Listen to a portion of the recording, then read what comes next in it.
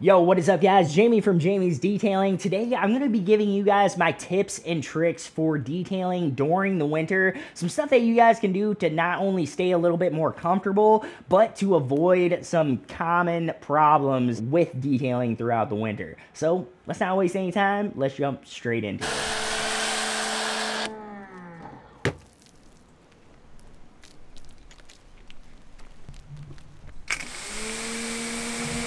Detailing during the winter can be extremely challenging. Even right now, it is like literally 21 degrees out, guys, here in Aurora. I live just outside Chicago, and it gets extremely cold here to the point where I'm really not trying to detail at all anymore outside. So my first tip for you guys for mobile detailing is just because you guys are mobile detailers does not mean that you guys need to be working out in people's driveways and out in the street, okay? During the winter, it is totally okay to say no to those clients who don't have a space that's conducive to mobile detailing, and limit your guys' services to the clients that actually have a garage space, a warehouse at their work that you guys can work in. There are a ton of clients out there that have spaces that are totally conducive that you guys can actually get your job done as a detailer. And of course, you may have to do things like use a rinseless wash instead of foaming down the car,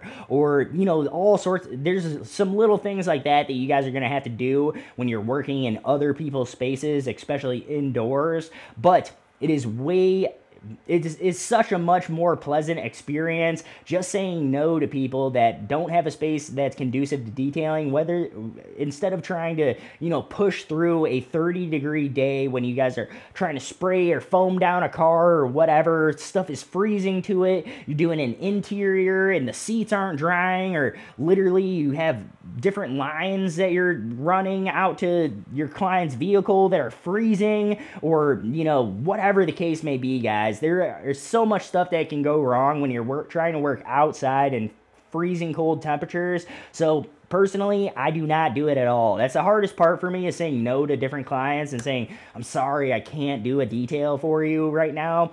But we can always put them on a waiting list so that when it comes to March, April, when we get some decent days, they can be one of the first people that we're out detailing. So I always give people the option of that waiting list if they don't have a space that's conducive for us to actually detail. So I know it sucks, but don't be afraid to say no to different clients, even if they are clients that you guys have had all year, and now you're having to say, hey, it's winter time, we can't detail for you because you don't have a space conducive for us. I know it sucks, but I promise you guys, if you guys do good work and you guys are, you know, upfront with your clients are going to stick with you. They're going to be right back there in March, April, when you guys start things back up again. Most people are, in fact, a lot of people that are going to be calling you guys for detailing, they are going to have a garage space, or they will have a spot for you guys to detail, or they might even have a friend that will let you that they can bring their vehicle over to a friend's house and you can do their vehicle over there. So you won't hear about the options unless you ask for them. So make sure you're asking for those options and saying no to the people that you have to say no to.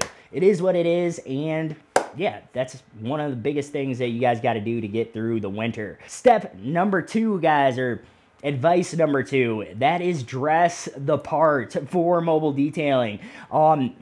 Even last week, guys, I was doing some details, and it was dropping down into like the 42, 40, 38, you know? And even then, guys, it starts getting extremely cold. As soon as you're getting close to 32 degrees, you're really starting to have your hands are getting cold extremely quick, all of that kind of stuff. So make sure that you guys are dressing the part. If you guys want, make sure you guys are wearing extra thick nitrile, whatever. Make sure you guys are wearing extra thick rubber gloves. This will keeping all the water off your hands, and having a little bit of thicker gloves for a little bit added insulation is really going to help save your hands during the winter. So I always wear some type of gloves that just keep them dry. Just keeping them dry and keeping the water off of your hands will really your hands won't get torn up so much from, you know, the freezing water being on there, getting all chapped and dry and all that kind of stuff. But anyways, make sure you guys are dressing the part. Gloves, I always wear like a a thermal little, I think they call them what are they called? A gaiter.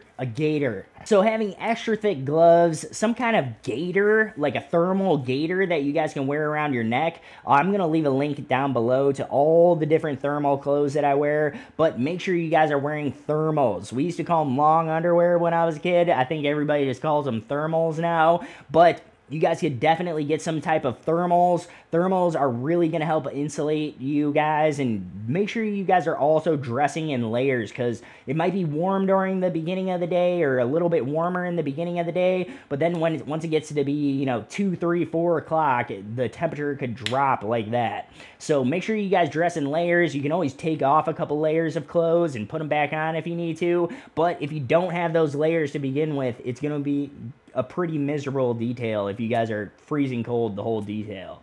So make sure you guys are dressing for the detail. Another huge thing that you guys can use to help stay warm during the winter is throw some of these in your pockets. I buy these in bulk on Amazon. You guys can get these big packs. I got the toe warmers and I got the hand warmers. So you guys can throw a couple of these in your shoes, and you guys can throw a couple of these in your pockets, or you can even tuck these in your rubber gloves, underneath your rubber gloves on the back of your guys' hands. So whatever you guys want to do in order to stay warm, but having some stuff like this is really, really going to help out. Especially if you're working in non-heated garage spaces and all of that. Aside from dressing for the part, guys, my third biggest tip is to get your guys' selves a heater. Now, I have this big boy right here. This is an M18 Milwaukee heater. This is a propane heater. This is a, I believe they call it a forced induction heater. But these forced induction heaters, these things will heat up a 2-car garage in probably 10 minutes. No problem. It'll be up at 60 degrees in 10 minutes. Even on a freezing cold day like today, this will heat up your garage extremely, extremely fast. And that's because not only is it, you know, have a little flame and everything in here, but it's also forcing all that air out with a fan and helping to circulate it in your space.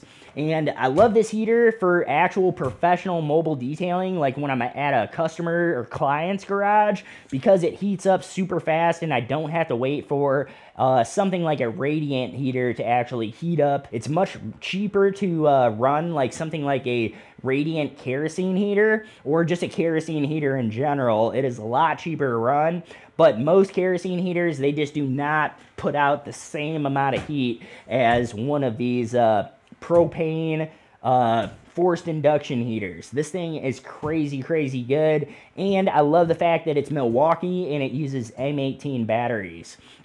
So since it uses M18 batteries and it uses propane, I can just hook up a propane tank and plug in a battery, and I can use this thing literally anywhere. I don't need wall power or anything like that. Now, if you guys don't need the battery functionality of it, I'm also going to leave a link to a forced induction heater that is from Amazon, Mr. Heater one that works really, really good, and it's less than half the cost of this Milwaukee one. I kind of have already bought into the Milwaukee tool system, so buying this wasn't quite as expensive because I didn't need to buy the batteries and everything else. If you guys already have Milwaukee, I would highly, highly recommend getting an M18 heater, or just get something, a regular forced induction heater that you can just run an extension cord to, and that will power the fan and everything for you guys.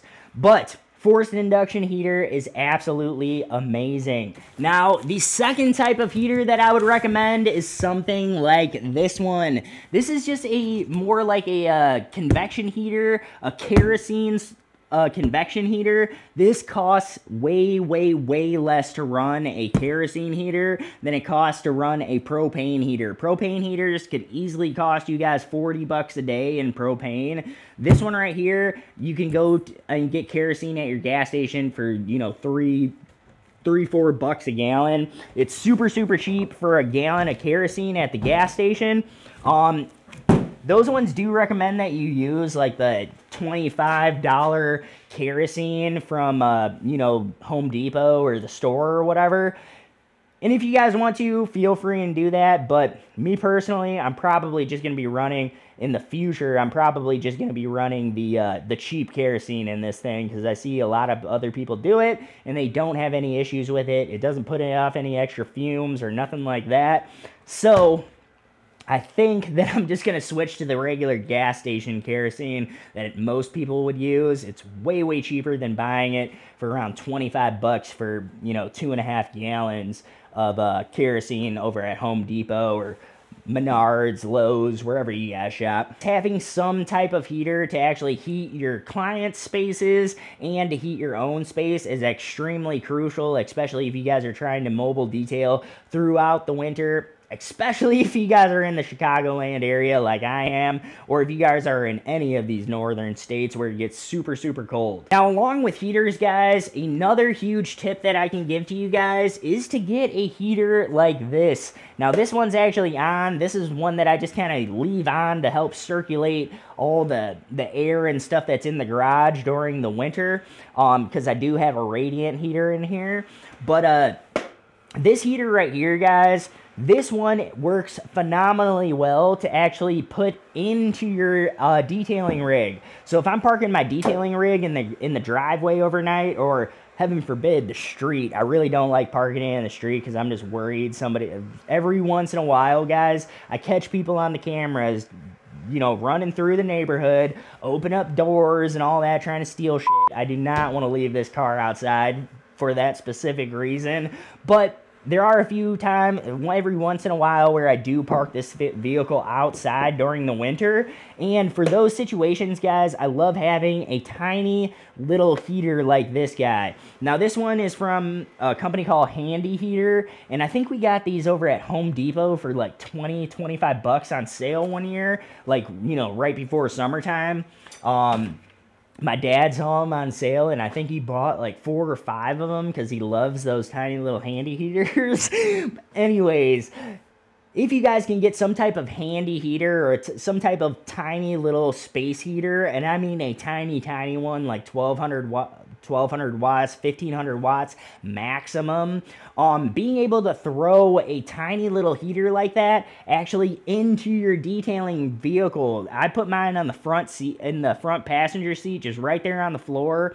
I can run an extension cord through the window, and then, I know it's a little ghetto, but I can run an extension cord through the front window, and then I put my little heater on the floor right there on the passenger floor seat.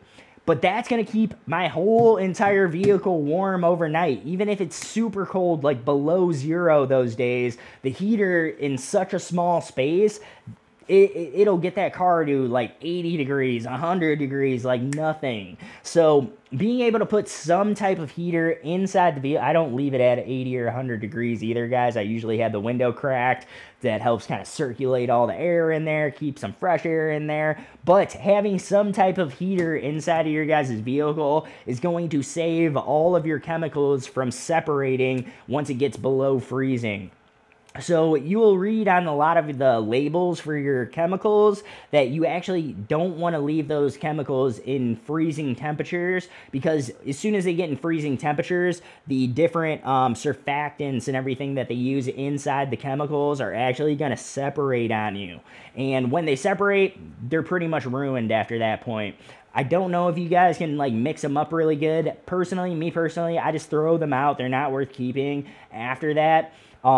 And I don't know if they're really doing what they're supposed to do when it comes to cleaning, even if I try to do my best shaking them back up. So anyways, guys, having a heater inside your vehicle is really going to save you guys, or can save you guys, a ton of headache. Number one, it's going to keep your guys' chemicals from separating. And number two, it's going to keep any of the plumbing that you guys have inside of your vehicle from freezing. So stuff like your pressure washer, your water tank, all that kind of stuff. So having some type of heater in your vehicle, if it has a thermostat, that is even better. Mine does not have a thermostat. Really haven't had any issues with it. It doesn't get that overly hot in there. I usually put it on its 3rd setting, keeps it above freezing, but at the same time, it's not getting like boiling hot in there or anything. So, but if you did have one with a thermostat, that would be way better than not having one without a thermostat. So if you guys going looking for one, get one with a thermostat, not one that doesn't have. I just have this one already, so that's why I'm using it. But anyways, guys, having a heater not only for your garage space or for the space that you guys are working in, but also having a heater for your detailing rig for those instances when you need to park it outside, or let's just say you park your detailing rig outside all the time, being able to actually heat the detailing rig overnight so that it doesn't get below freezing. That way, when you get first out to your first client of the day, you guys can actually... you're not going to have to worry about frozen lines or anything like that. You can get straight to work. And the water that's in your car will be like 60 degrees or so, which will actually keep it from freezing on the panels so quickly. So anyways, a heater inside your car, super, super clutch. Those are pretty much my 3 biggest tips for you guys. Is number 1, don't be afraid to say no to different clients who don't have spaces that are conducive to winter detailing. Number 2, guys, dress the part, bring out some hand warmers or whatever you guys got to do, and dress in layers. Number 3, guys, is have some type of heater for your guys' space and a heater for your guys' detailing rig. That way you guys can keep not only all the chemicals and everything in your detailing rig warm so that they don't separate, but also so that you guys can stay comfortable in whatever space that you guys are actually detailing in. And for me, guys, having these 3 tips right here, or following these 3 tips,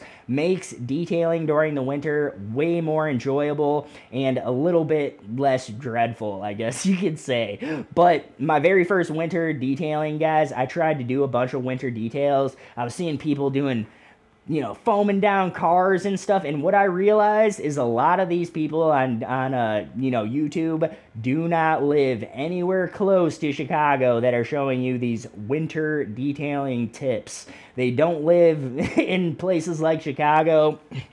I've seen people all over doing videos that Chicago is a whole nother beast when it comes to the cold, guys. If you guys have ever lived here during the winter, then you guys probably know, but we get the lake effect and all that good stuff. But anyways, that is pretty much all that I have for today's video, guys. But if you guys have any other tips, any other tricks for other people who are either weekend warriors detailing in their home garages, or us professionals who are out doing mobile details for clients and, you know, maybe only doing 30% of the normal work that we're doing during the summer as we do in the winter.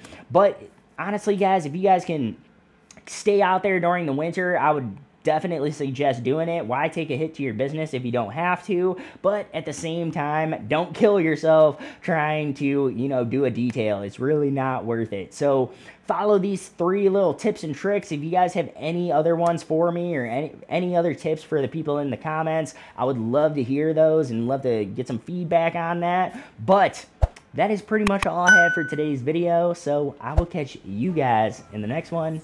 Peace.